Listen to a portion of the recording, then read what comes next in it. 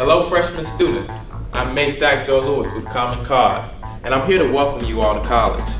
You're about to start a great new adventure, and one of the great experiences you'll have this fall is the opportunity to vote, many of you for the first time.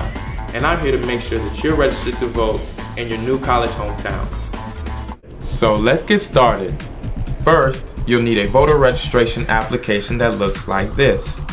Filling it out is quick and easy. Just make sure you answer the top 4 boxes. You also need a blue or black pen. You want to make sure you indicate whether you're a citizen of the US and that you'll be 18 years old by election day. Second, you want to put your full name and when and where you were born. We're already half done. See, I told you this was easy.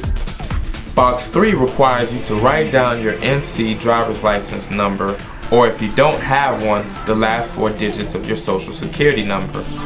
The last box is box 4, and it's very important that you fill this one out correctly.